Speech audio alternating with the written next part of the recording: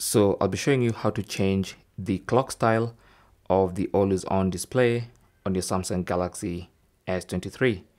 So the default is this digital clock.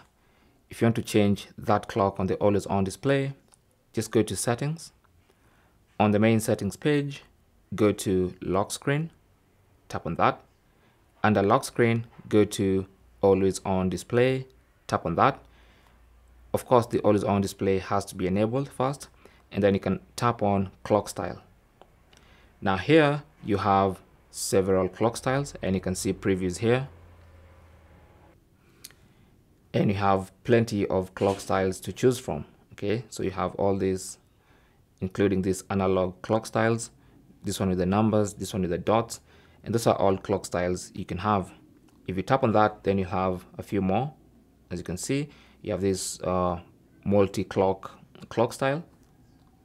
Okay, you can have this one that you can change the position, this one with more information on the clock style. So those are the different clock styles you can have.